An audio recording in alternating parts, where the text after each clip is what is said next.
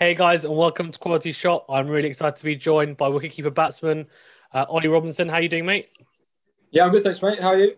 I'm good. I'm good. We were just talking about the snow and don't maybe see it too much here in the UK, and don't know whether we can have that much fun with it. But I guess it's the only exciting thing going on right now, apart from maybe some cricket that's going on. So good at least to get that in. Um, I guess then for people at home who are maybe a bit unfamiliar with what county cricketers get up to in the off season, you want to maybe just illuminate us to what you get up to in terms of training wise in the off season?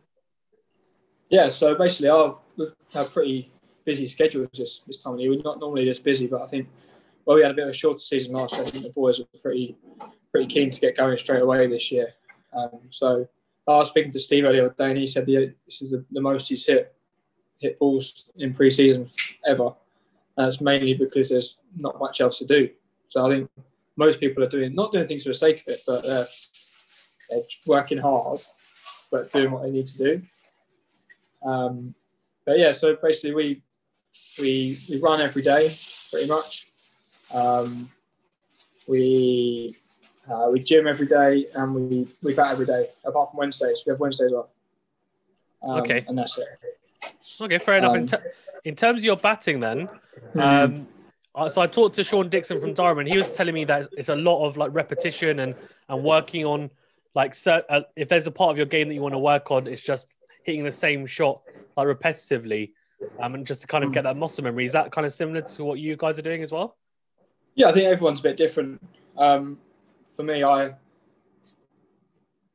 focused a lot on my white ball stuff this year, as I've seen that as a whole where I can get better. I'm pretty happy with where my red ball game is at the moment. Obviously, still working on that, but my white ball is where I feel like I can take myself to the next level. So I think it's developing shots for me. I can play the shots. It's just knowing my strengths and actually making them super strengths for me. So that's what I've been kind of focusing on this winter. Well, that's cool. So you're doing a little bit of power hitting then maybe as well? Yeah, a bit of power hitting and actually understanding how I'm going to hit boundaries, because I'm not the type of person. I'm only 5'8". I'm not going to whack the park. But it's finding ways to hit boundaries, and there's more than one way to skin a cat. So I think at the end of the day, it's me trying to work out how I can best go about it. Okay, that's cool. So are we talking a bit like your paddle sweeps, your deal scoops, those types of shots kind of making you more of a 360 cricketer kind of? Yeah, definitely. I think the best players in the world, they use the pace of the ball a lot. And I think that's something that I've really tried to work on this year, and getting it in weird areas really, and give myself some scenarios as to how I can hit boundaries and with a potential field. So it's good fun, and it's a lot more exciting than red ball training, but it's still a work in progress. No, that's cool. No, that makes a lot of sense. Yeah, it's exciting though. At least you're going to, I guess, develop your game, and then it'll be nice to see you implement it when the season comes, and that's quite cool. Also, then I guess, for people who I'm sure a lot of people are quite familiar with, what your background is, but do you want to maybe just touch upon how you got into cricket, your background into it? Yeah, so my dad played when I was younger. So obviously I was always there watching him. I was always that annoying kid who they'd ask people to throw balls at in the nets in the corner while they were playing. So I was there every Saturday, and I think my first memory is him playing indoor cricket actually, and I was kind of just lurking about and whatever and watching that, and I kind of always loved it. I've always been around it, and my mum said that my sister's a couple of years younger than me, and she said that when I was about 3 and she was pregnant with my little sister, that I'd make her throw balls at me in the garden and whatnot. So it's kind of always been in my blood, and it's a dream come true really to be where I am today.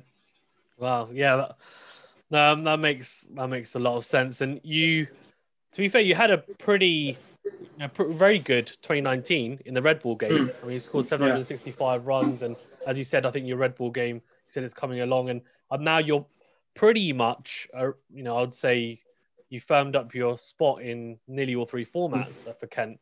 So how's it felt being around these more I mean, more experienced players. You know, there's a lot of players in there. You know, Daniel Bell-Drummond, Zach Crawley's now with England. Sam Billings as well, because he's a wicket-keeper batsman like you. Do you just bounce off these players a lot of the time? Yeah, I think so. I've grown up with Zach, so I've kind of seen where Zach's taken his game and how hard he's worked from the age of about 15. So it's really nice to see him doing really well now, and I think he's deserved everything he's got. But yeah, I think the more I can learn and take little bits from everyone, I think the better player I'll be. I'm not just going to try and base my game on one person. Actually try and take little bits from everyone and try and work out how I can fit that into my game. So yeah, I think you do learn a lot having been around the players and the coaches and whatever. So we've had some great coaches in. We've got Mike Yardy at the moment, whose work helped me a lot. John Trott, obviously, some great experiences from him and some good bits of advice. Alan Donald in the past has been with us, so we've had some really good people to learn off. So yeah, I think the more you can take from everyone, the better. I think that's it's not amazing. being afraid to ask questions as well. Ask questions, and actually, people aren't going to shut you down. They're, like we all love cricket. Like we wouldn't be playing if we didn't love it. So everyone wants to talk about it. So there's no just ask questions. That's what I found. Well, it sounds like the perfect environment for a younger cricketer like yourself. I can't really call myself young anymore because I'm a bit older than you. So, but so I can call you younger, but I can't. Yeah, no, I think I think, as you said, you've got Alan Donald you've had in the past and Jonathan Trott now, and these guys have, been at the pinnacle of the game. Michael Yardy as well, obviously played a lot for England in the past, and they obviously know their way around the county game as well. So that must be amazing to have those guys to pick their brains, as you're saying, and it's great that you have that. In terms of your keeping, actually, because as someone so I play for my local club. But I'm a batsman. I've got nothing. I really know pretty much nothing about wicket-keeping, really. So for on the channel, when it comes to wicket-keeping, I'm like, oh, okay, he's Mr. Stumpy. Let's illuminate us into maybe a little bit of the art of wicket-keeping, and what are you working on in the off season? What do you do? What kind of drills do you do to kind of sharpen up your game? Yeah, so I kind of leave my keeping till not the last minute, but I leave it as long as I can. In terms of keeping, I don't feel the need that I need to keep right now. So I kind of, but we've got a week off this week. It's quite fortunate with this actually, but yeah, after this week off, I will be doing some stuff leading up to the season now. But I just kind of, it's just to get moving. It's like anything in cricket, like bowling and batting. It's rhythm and confidence. I think the more you can actually keep and get overs in your legs and catch balls, the better it's going to be. And I think. You just got to do the hard yards. There's no way around it. It's not the keeping drills are good fun, but some can be quite tedious at times. But when you get a good coach who kind of makes up a drill and does some funky stuff, then actually makes it really entertaining, and I actually love doing it. So, but yeah, I think it's a really good role to have. I love it. You're always in the game. You can never switch off.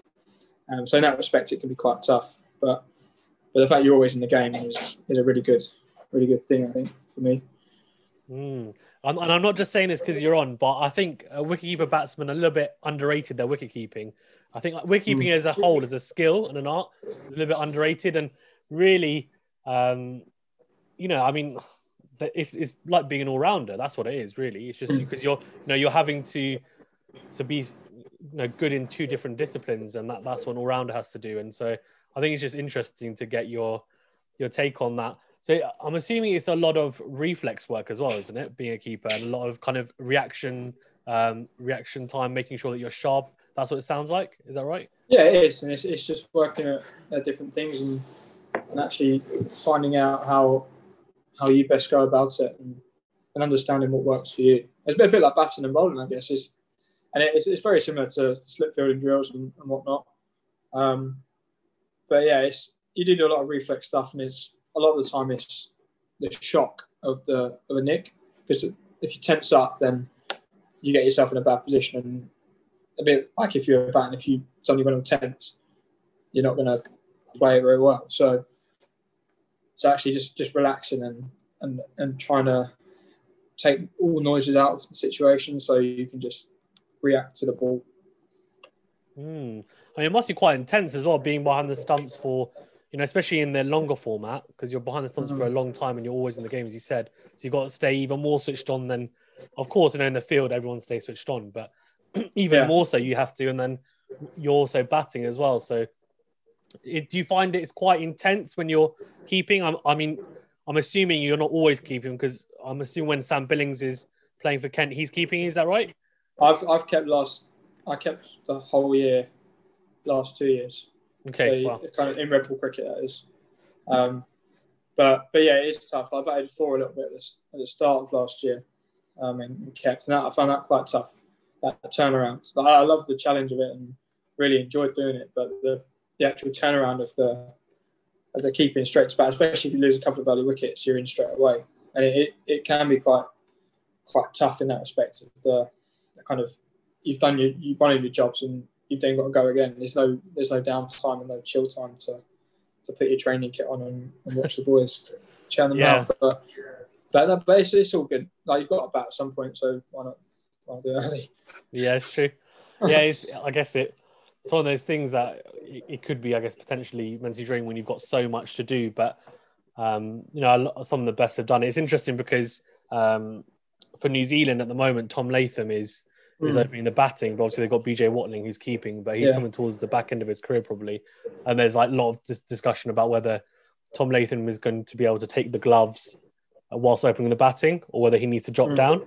So it's interesting that obviously I guess it depends on person to person how they feel in that moment, because you don't want anyone to drop because he's in quite good form with the bat opening up. So yeah, that's true. I can't think who else they've got there, keeper. Well, they've got Cypher, haven't they? He could keep. I don't know if he's more of a T20 player, isn't he? Yeah, I think he's more of a T20 white ball player. I don't know how many tests he's played, but yeah, I think that's why they're thinking about doing that, because at some point they're going to have to do that handover. So that's quite interesting. Yeah.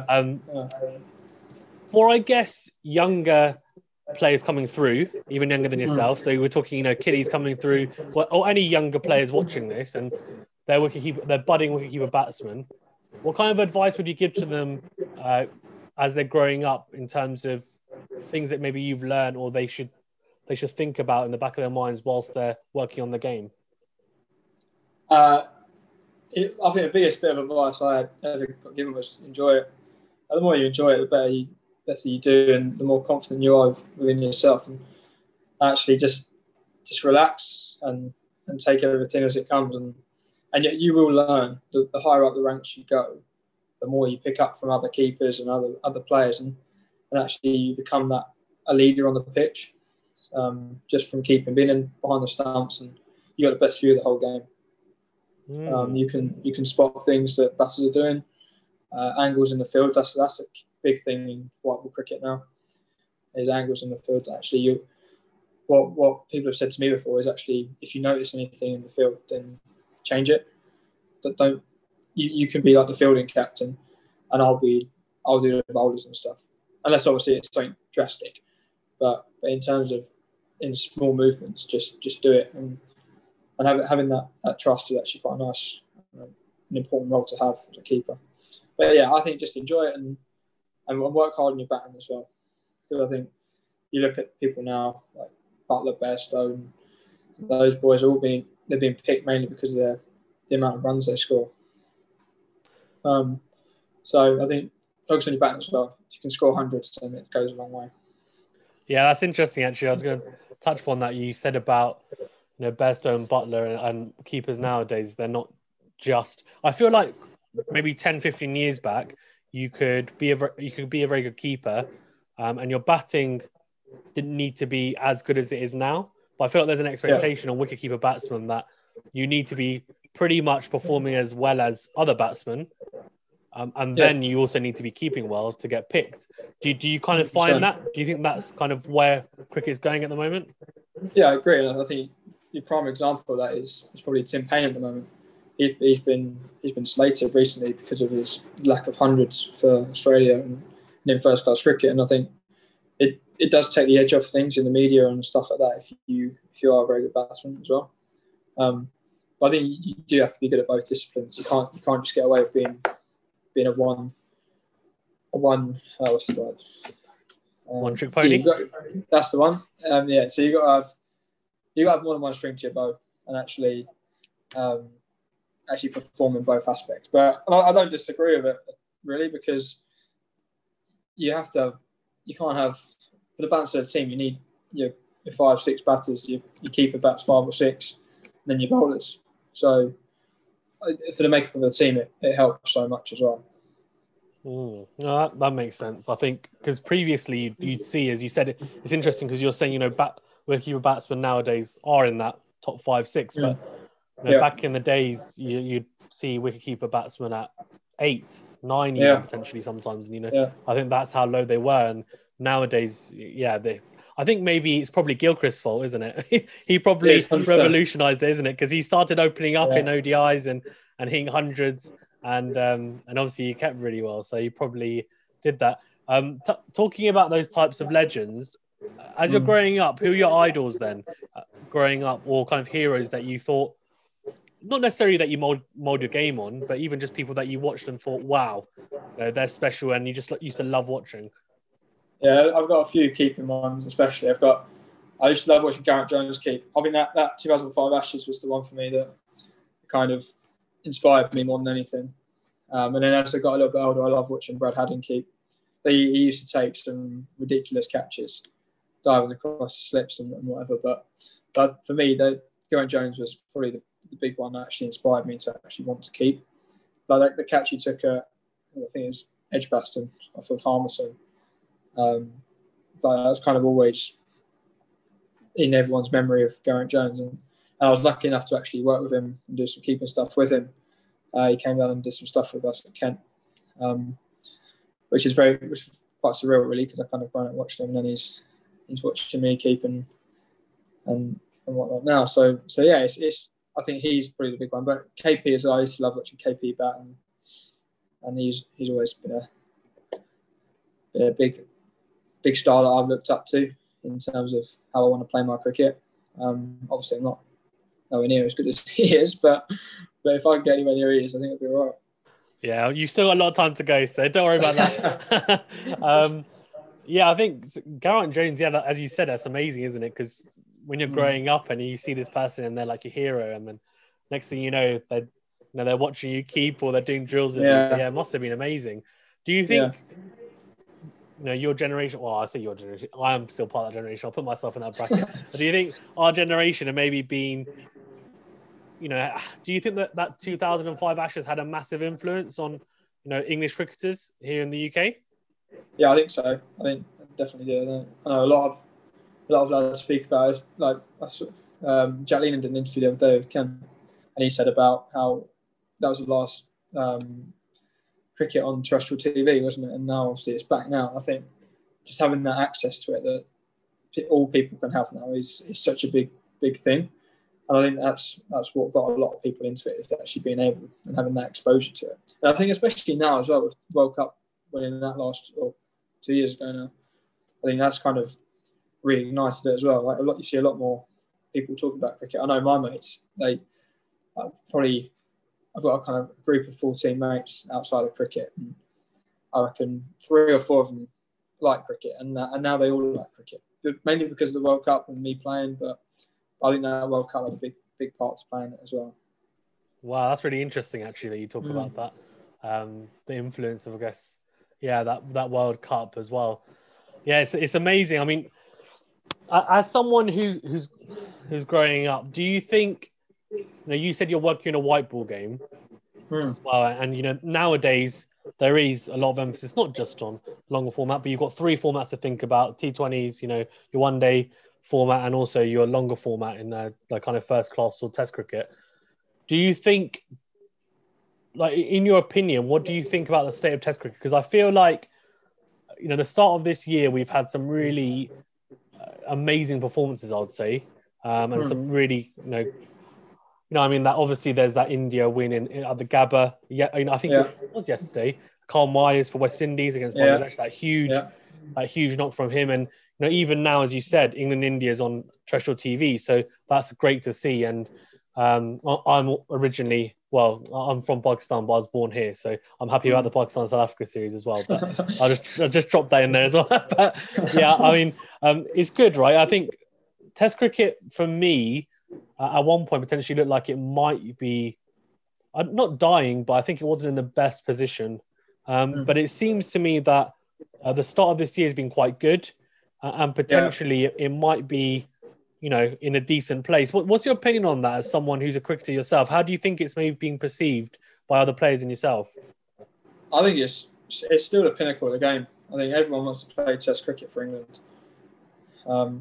And I don't think it is dying at all. Like, you see these games now, and like the amazing things Root's been doing, scoring 3 150s back to back, and then it just shows like it's such a hard skill to master, and it's so much more rewarding, I find, to win a 4-day game than it is like a T20 or a 1-day, just because of how much hard work goes into it. But yeah, I think Test cricket's almost as strong as it's ever been. Especially you can watch India or Australia on BT, you can watch England now on terrestrial TV, and then Pakistan against South Africa on Sky. It's and all at different times, and it's such a nice thing to have. You can always be watching something, which is, I think, really good. You can imagine it's a nightmare for me to cover because I work as well. So this isn't my full-time job. So I'm working normally, and then I'm trying to cover everything. There are 3 test matches going on, I think, pretty much at the same time or similar times, because there was one in Bangladesh, India, and Pakistan. They're all very similar time zones. So it was a nightmare. But yeah, you're right. I think. And when you said Test cricket is the pinnacle, I totally agree with you. And if you hadn't said that, I was going to end the interview. No, I wasn't going to end the interview, but I would have said, I probably would have nodded along like, yeah, I agree. But no, I think, I agree with you 100%. And it's really good to hear someone say that as well, because I think, for us, we're not, we're not super old. We're still young and fresh. And I think it's good that even we're still thinking that Test cricket is the pinnacle. So that's good to hear. And what's your opinion then on Joe Root, because you mentioned him? I think he's been a very underrated player. I think not just here in England, but in the world. And I think maybe the reason for that is there was always a big question mark around his conversion rate, but he seems to have put it to bed pretty quickly at the start of this year, as you said. He didn't score a single Test 100 last year, but he still averaged 48, so he was scoring a lot of 50s. And I think the highest number of 100s he scored in a year was 3. So he's already equaled that. So he's doing pretty good, let's say that. And, I think he's always mentioned that Fab 4 of, Kohli, Williamson, Root and Steve Smith, or even. I feel like each one of those players has had like a defining year. But maybe Root hasn't quite had that. He's been very consistent and played very well, but maybe hasn't had that one blockbuster year. Do you think that, given that England have, after this, they've got 14 tests left, so they've got a jam-packed schedule this year, do you think we're going to see a huge year from him? Because I think he's already on 600 plus runs already, and it's only been 3 test matches. So do you think we're going to see that kind of defining year from him? I think so. I think he comes across, I don't know, but he comes across as this really determined character that he just wants to prove people wrong. And I think he's done that with flying colours in the last month or so. But it's just the way he goes about, and his captaincy as well. I think it's a credit to English cricket. I think, and the way he was with that one fan who was out there in Sri Lanka as well, and just nice touches like that. I think actually not only is he a hell of a cricketer, but actually seems like a really good bloke as well. But no, I think this could be a year where he actually really puts his foot down and makes a mark and put himself up there with the likes of Kohli and Smith and actually score potentially thousands this year. Yeah, they've got enough test matches, and if he keeps on scoring the way he is, then you never know. What do you think of his is the sweeper a huge part of the game? I've seen it a few times, and when you see someone like Root, I think he has over 300 deliveries he swept in the Sri Lanka series, and that's only 2 test matches, right? Do you see him and just think, you know what? Oh, actually, that's something that I should maybe be doing more of in my game? Or do you think actually, which other people have said to me, everyone's got different strengths and you kind of just work towards your strengths? Or do you think, actually, I can maybe develop that in my game as well? Yeah, I think you've got to have those options available. And I have been working at that and getting on the Merlin machine and actually just having buckets after buckets of just sweeping, working reverse sweeping, and actually having almost 4 different sweeping options, whether that be straight, square, or reverse. But I think it's such a big shot to have, especially in the subcontinent, where the ball spins a lot more, and actually the margin for error is playing with a straight bat. You've only got to miss it by. You've only got that much of a bat to play. Whereas if you've got horizontal bat, your margin for error is so much bigger. Sorry, smaller. So actually, it's such a good shot to play. Whether he plays, I don't know how many sweeps he plays. If that was over here, he probably wouldn't. He'd probably be a bit more conventional. And I think that's where he sets himself out from the rest is his selection and actually knowing when to play shots. Like, he might not need to sweep over here, so he'd actually change his game and use his feet more, or use the depth of the crease and actually not needing to sweep. But I think there was a really interesting article about him, about his interception points against spin. And actually, he was either right back or right forward. I think it was only 13% of balls faced where he actually played from like a one-step position. So actually, I think having that in mind is such a key point. If you can minimise that risk of allowing the ball to not do what you want it to, either sitting right back and seeing what it does and reacting to it, or getting right forward and not allowing it to do that, I think you put yourself in a very good position to score runs. And I think he's been so positive in the way he's gone about it as well. He's always looked to score runs and hit boundaries, which is the way to go, I think, because you'd just be sitting duck otherwise. And one's got your name on it, I think, especially in Sri Lanka where it's a bit more up and down. Yeah, 100%. That's really interesting, actually. I think everyone says, was it the phrase that they use is shot selection. And I think he definitely utilises that correctly, doesn't he, from what it looks 100%. Like. And it's interesting because I think when he was playing in Sri Lanka, a lot of the England batsmen would go forward to certain balls. And normally I think when you're here in the UK, you'll be coached and taught to go forward to some of the deliveries he was actually going back to. But as what you just alluded to, what you're talking about, he'd go so far back or so far forward that if he went that far back, it didn't matter because he could basically see what was happening after the delivery had pitched. So it wasn't like he was getting caught or tangled, and it worked for him because his head was always still and he was like in line whilst he was playing it. So, and he was playing it almost under his eyes, which someone like Ken Williamson is really good at, and how he plays it. So that's really interesting as well that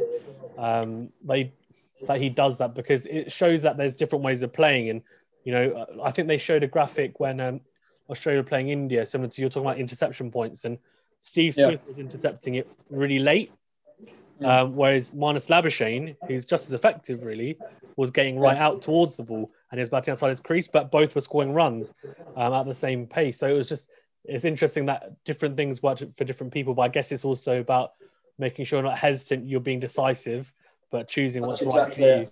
Yeah, it's being precise, I think, and actually just committing either way.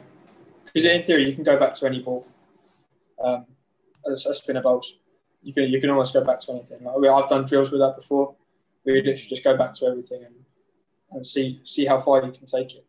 Okay, that's interesting. I might try that. Might try that. might try that. See how it goes. Next thing you know, I'm at RBW and I'm on the phone to you like, what's going on? It didn't work for me. And I'm joking. You've been hitting the badge with the pad. Yeah, exactly. How much would you say then of the game of cricket is mental as a percentage? How much would you give it is mental? High. I reckon 75 plus. I reckon. I'm a strong believer in that. Someone once told me it's a 6-inch playing field, cricket, from here to here. And I believe that, because it's like anything though. If you're determined to do it, you can do it. I find the same with running. But I hate running. But if I actually put my mind to it and actually just dig deep, I can do it. And it's a bit like cricket. I find if I'm really there, then I'm determined, and if I get a good ball, I get a good ball. But I'm not. Yeah, I'm not going to give up from just like not wanting to be there. So actually, I think it's a very high. Obviously, there's a lot of skill involved, but actually having the determination to keep going, and especially Root, the way he's gone. It's very easy to score 150 first game in Sri Lanka. I've done my job now, and actually just ease off. He's actually put his foot down and nearly scored 3 double hundreds in a row. Yeah, no, 100%. And I think, yeah, you're right. I mean, of course, there's going to be an element of skill, but I feel like when you say about the mental side, it takes a certain person to be that committed to it and like yourself, play at an elite level. You know, when you talk about being mentally driven and determined, it's not just. I feel like some people might think to themselves, okay, I just need to be concentrated. No, it's almost like a lifestyle, isn't it? I mean, you can tell me if I'm wrong, but I feel like with you guys, cricket is a lifestyle, right? It's like you know, the off season. It's not like you just turn up in April and you've had a couple of nets. You know, as you just alluded to earlier, you're working on it all year round, and it's something that you're constantly striving to be better. So that makes a lot of sense. When you get out, actually, you mentioned that the mental side.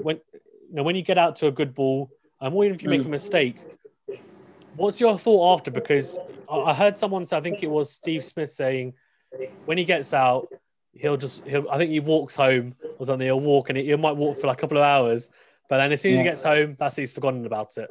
And it doesn't matter, even if it's a silly shot, he won't dwell on it. But I know some people do. Well, what's your kind of mentality after getting out? If it's maybe even a mistake, I guess. I think you can't change what's happened. It's happened in the moment, and it's gone. And there's no, like, you can be disappointed with yourself and disappointed in that shape, but there's no point in getting angry and throwing your kit and whatever. And I think it's very different for club cricket and pro cricket, because club cricket you bat once a weekend. So I think for us it's a lot easier to get your head around, because you've always kind of got another chance, second innings or the next game. But I think it's just a case of parking it, moving on, and I find yourself actually going down a bit of a rabbit hole if you start picking holes in it, and you just keep spiraling down and down and down, actually making issues out of things that aren't issues and overthinking it. And I've been guilty of that before. When actually it probably comes back to me just not watching the ball, or not getting my head to the ball. And it's actually not as big a deal as I think it is. Well, that's interesting. And how much, as someone who's, you're young and still working on your game, if you had to put a percentage on how much maybe of your ceiling you've reached, how much do you think it is?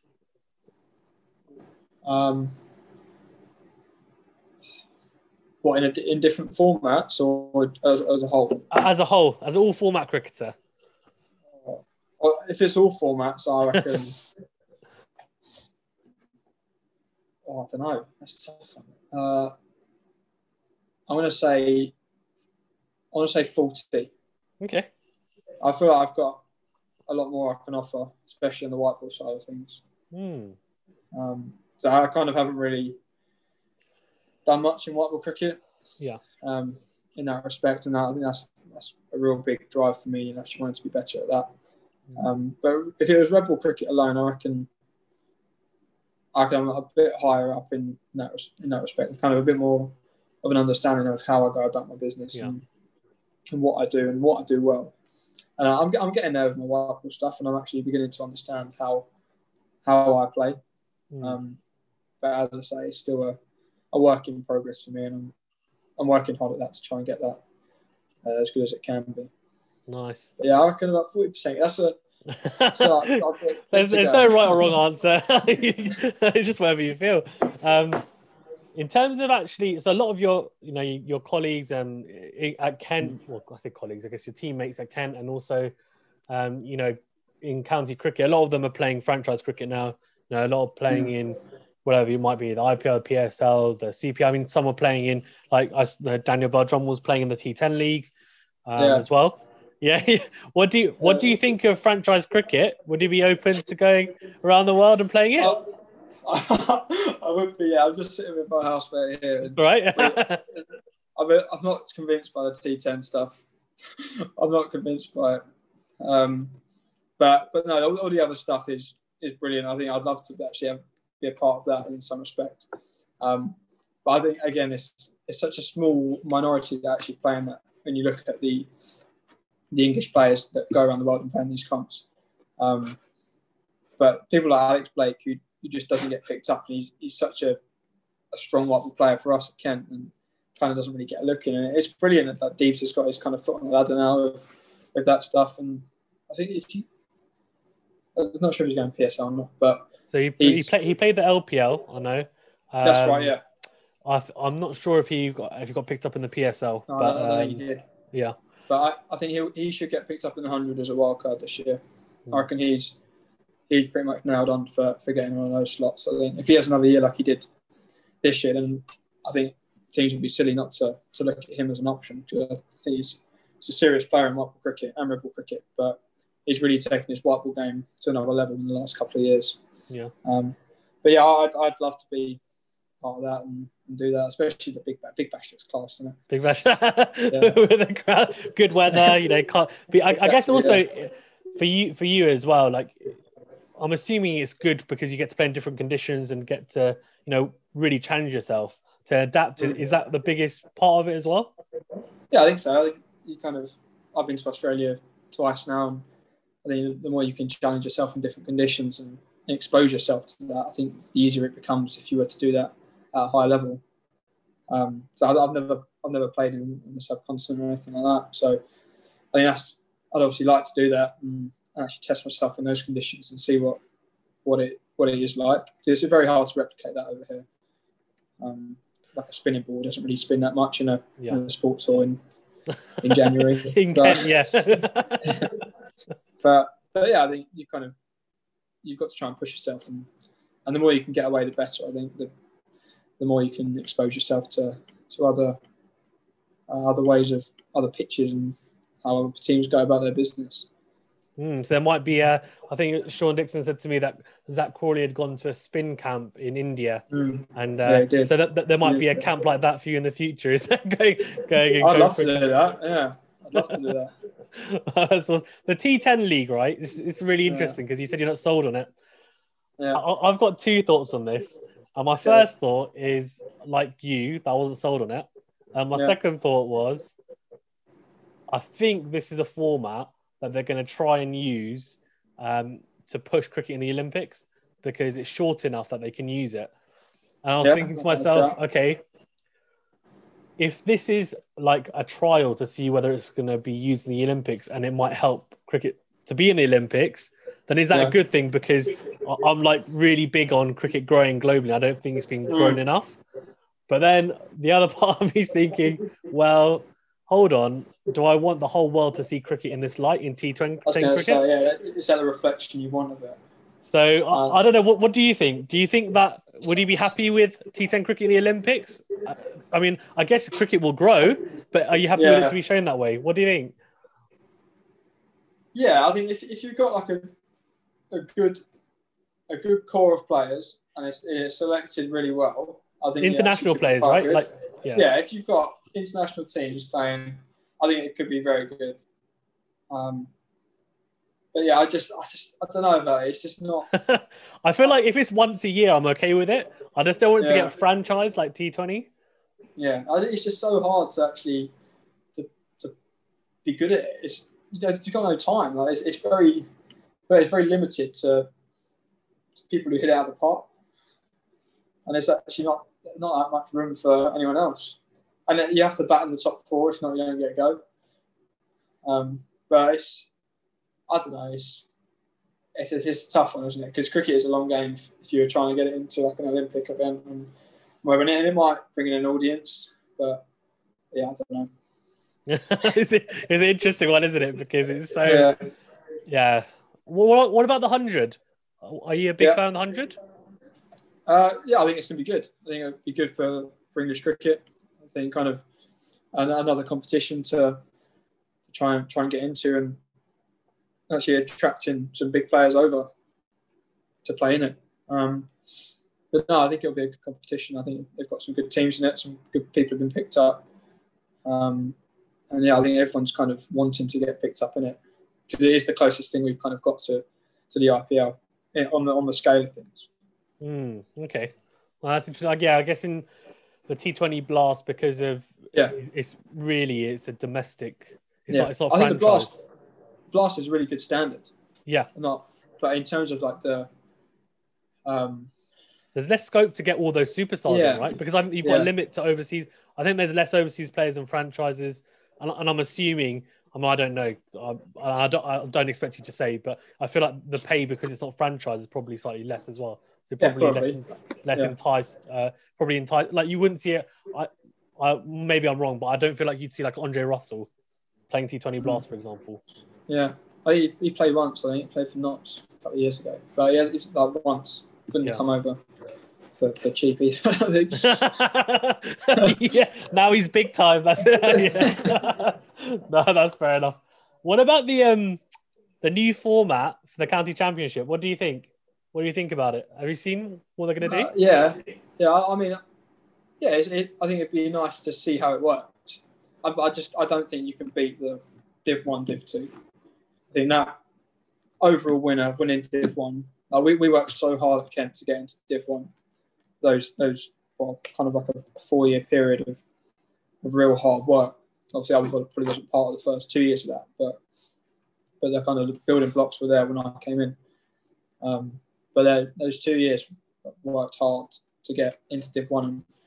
And I mean, I like the way it's seeded, but I just don't think you can beat that Div 1, Div 2 mentality of wanting to win Div 1. Do you think it's going to be like a trial period? They're going to try it this year and just see how it goes? I think so, yeah. Yeah? I think that's how it'll be. I think a lot of teams would vote for that Div 1, Div 2. Yeah. And I think it's first and second play each other for the Bob Willis Trophy.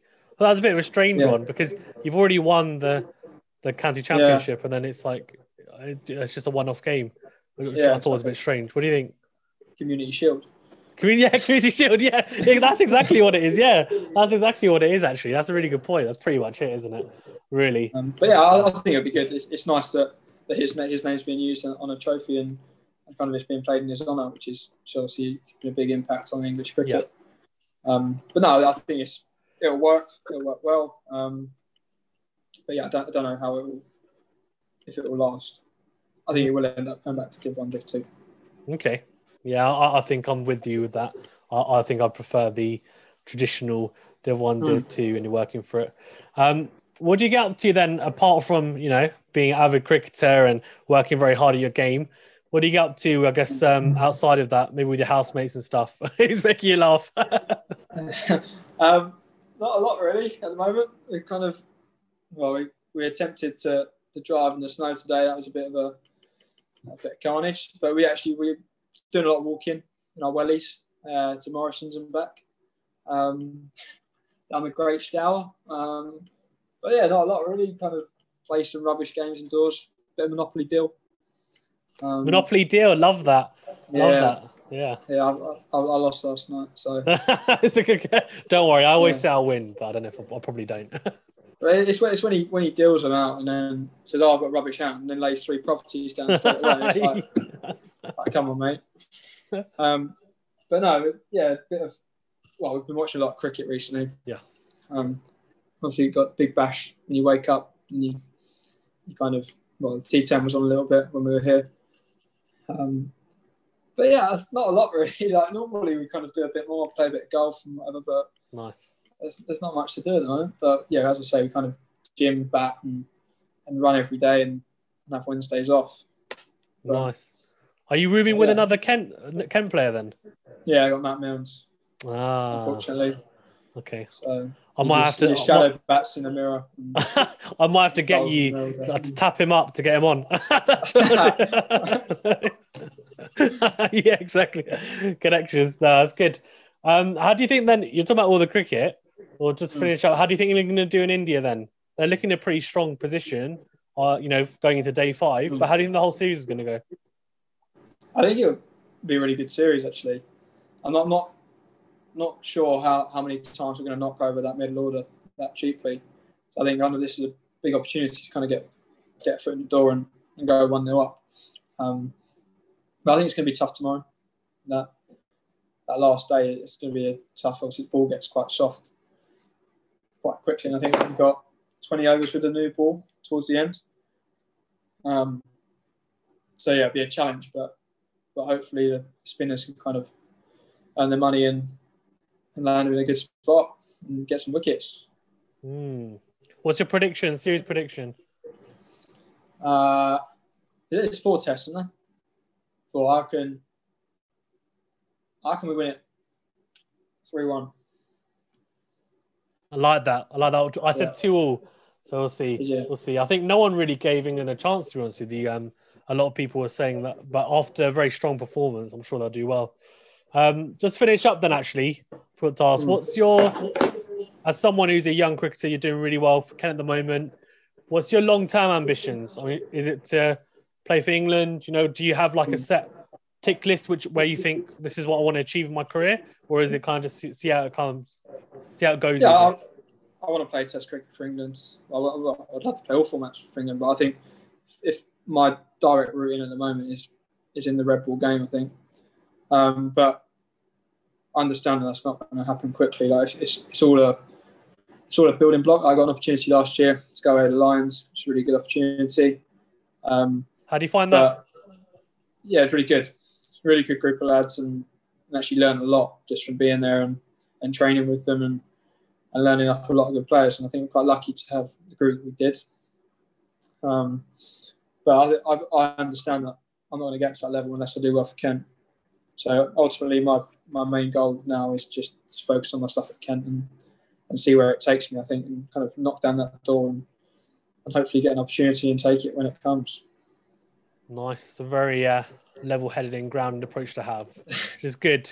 Which is good, I'm sure. People would be throwing stuff at the screen interview going, what? He says he wants to play for England later this year. We've got such a good side. What's he talking about? I'm just joking. No, it's good. It's good. Yeah, I mean, yeah, fingers crossed. You know, you have a fantastic year this year. Do you think you're going to get a full season of cricket? Yeah, I think we will. Yeah? Whether we have crowds or not, I'm not sure. I think we will at some point. Well, definitely a percentage of, but I don't know if we'll get a full crowd. But yeah, I think we'll play a whole season.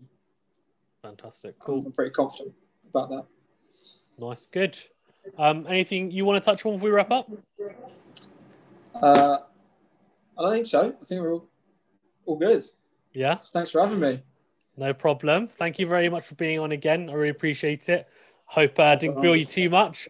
No, all good. But it's funny when you do an interview, things come to your head and you just think, okay, I should ask him that. That's just a really good point. And you brought up some really good information. I try and be a sponge as well and take it off you guys. All the knowledge I can, because it's good to get an understanding of the game. And obviously my knowledge base is growing as I talk to you guys. So I really appreciate it.